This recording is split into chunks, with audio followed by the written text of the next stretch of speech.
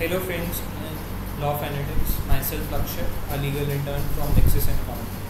Today I am going to discuss about Article 25 of Constitution of India. It guarantees the right to freedom of religion.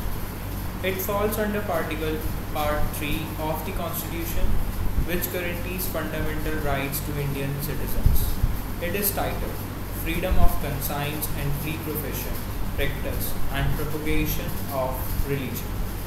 Article 25 Clause 1 states that all individuals have the right to freedom of conscience and the freedom to profess, practice and propagate any religion of their choice.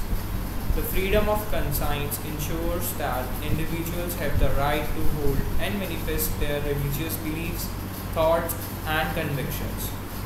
The freedom to profess a religion refers to the right to openly declare and adhere to a particular religion. The freedom to practice a religion entails the right to observe and follow religious rituals, ceremonies and customs. The freedom to propagate a religion allows individuals to actively share and promote their religious beliefs, including through teaching, preaching and dissemination of religious ideas. Article 25 Clause 2 places certain restrictions on the exercise of these freedoms. It allows the state to regulate or restrict any activity that may disrupt public order, morality, or health, or that may infringe upon the rights of other individuals.